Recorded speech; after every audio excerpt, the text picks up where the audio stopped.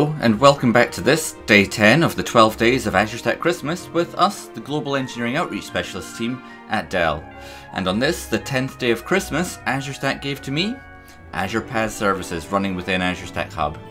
You always have to remember that Azure Stack Hub is designed to be the exception handler for Azure. It's for when you want to be able to use Azure, but for some reason you cannot. So you still want to be able to leverage the same powerful services that you can in public Azure within your own premises or at the edge with Azure Stack Hub. And we always have to remember as well that the higher up the value chain that you can go, the more time you can spend delivering value to your business.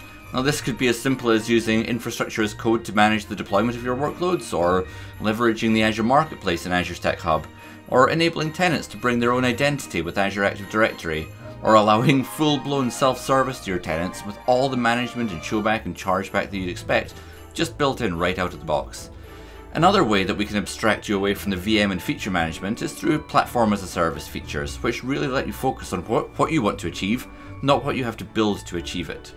Now, today in Azure Stack Hub, we have a number of resource providers available. We have one for SQL, we have one for MySQL, we have the Azure App Service, including Azure Functions, we have Event Hubs, which has just gone generally available, woohoo! And we have IoT Hub in public preview, and very soon full-blown AKS, Azure Kubernetes Service, in Azure Stack Hub as well, managed as a true platform as a service offering there. To give an idea of some of the time and effort that you can save by running some of these PaaS services in Azure Stack Hub, let's consider the deployment procedure for Event Hubs within Azure Stack Hub. So your process for installing the Event Hub's resource provider is navigate to your Azure Stack Hub admin portal, then navigate to the Marketplace tab, then to the Resource Providers tabs, then we select Event Hubs and click Install. It'll walk you through a very short wizard where first of all you click Install to install the prerequisites, which it will do automatically for you. Then you upload a certificate for securing the Event Hub's portal. And then you click Install and you wait. And that's it. Now in the background, Azure Stack Hub is deploying a whole bunch of virtual machines and installing the Event Hub's workloads on there and setting it up to manage that resource provider and deliver the Event Hub service to you. But your entire involvement in the process is a few clicks and uploading a certificate. Azure Stack Hub manages Event Hubs for you so that you don't have to.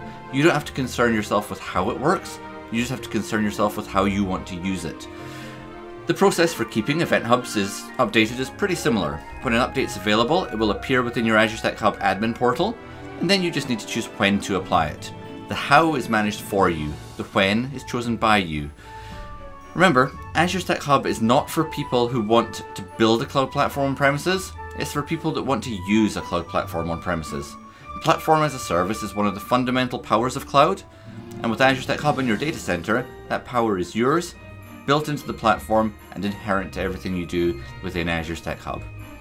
Please do go to the links in the video description down below to learn more about bringing the power of PaaS on premises. And until tomorrow, from us in the Global Engineering Outreach Specialist team to you and your loved ones, thank you and goodbye for now.